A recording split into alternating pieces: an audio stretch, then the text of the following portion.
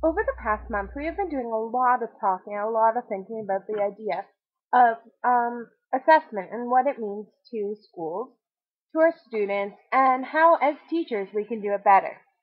For my final assignment, I will be looking at authentic assessments and determining a few areas. For example, what is context to real life and what this means to our students, the use of technology and multimedia and how to better integrate them into our learning.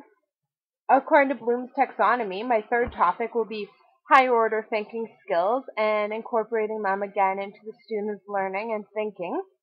And finally, mastery and what it means for a student in order to be good at something and to really enjoy the learning process through the success that they find.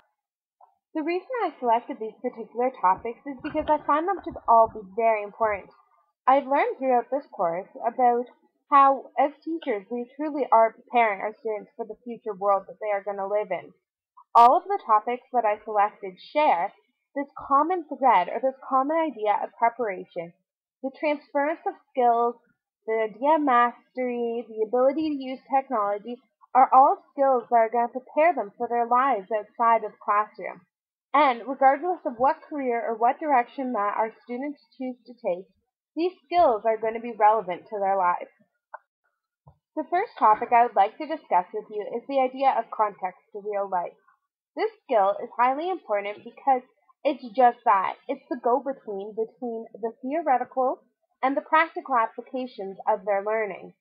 Throughout our case studies and throughout all my reading, I have found that this idea of creating realism in our assignments and just preparing our students the best way possible is truly a gift that we're giving to our students. And more than that, it's something that all teachers in our current 21st century classrooms should really be striving towards. Participating in the case study assignment allowed me to see for myself how the assessment process has been shaped by my own experiences.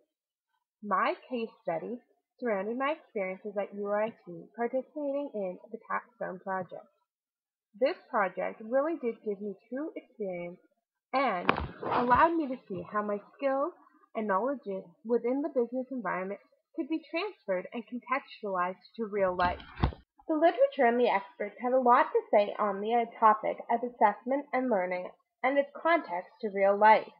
One of the overarching ideas is that, according to Jay McTighe, learning needs to be more congruent with the demands of everyday life. Jan Harrington, 1998, shares with us that assessment is oftentimes lacking the complexity that is demanded in the real world. Assessment in our modern classrooms tends to be focused on retransmitting knowledge instead of adding that level of higher order thinking.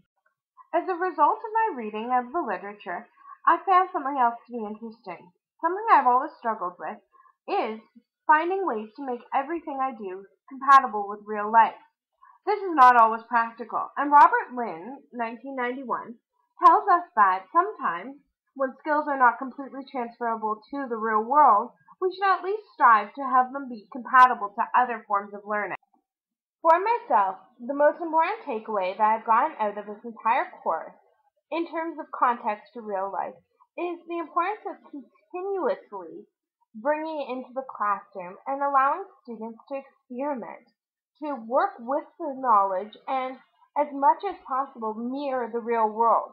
This can be done in all subjects, and especially through the integration of subjects, because we know in the real world, knowledge does not happen in isolation, and skills are not developed in a solitary movement.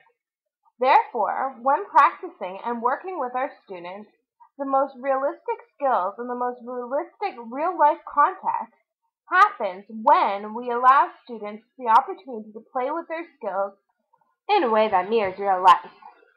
The second topic is multimedia and technology. These skills are critical because the way that teachers are assessing needs to keep up with the demands of the 21st century classroom. The skills that students are learning and are using in the real world are different than anything we even imagined a decade ago. Therefore, in order to prepare students the best possible for their future careers, technology needs to be a substantial piece of the puzzle. Technology and multimedia, specifically the internet, has changed the face of the way that we interact with our world. Students are now able to contact experts directly and have access to libraries and resources from around the globe. All of these advances are substantial, however, the way that we assess has not yet kept up with these trends.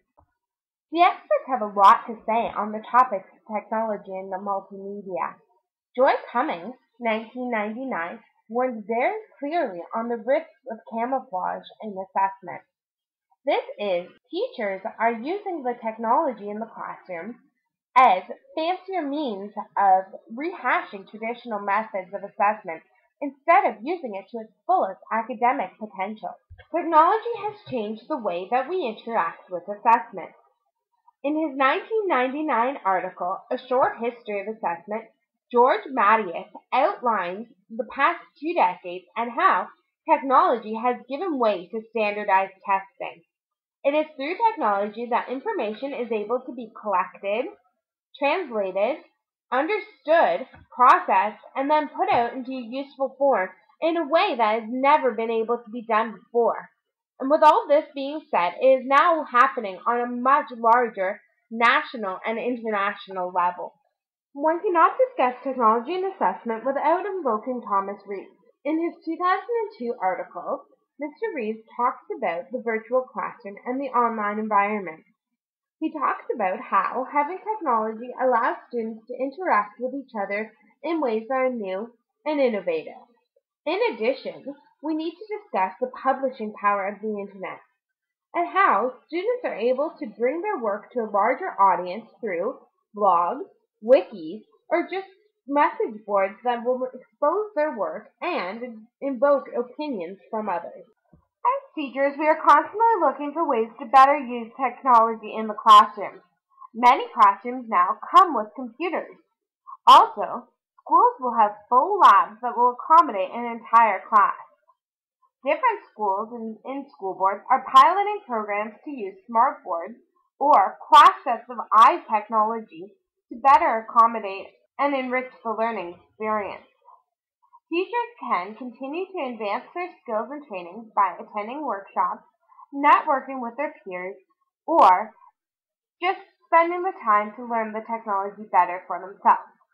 By investing the time into our own learning process, we are able to have monumental successful results for our students.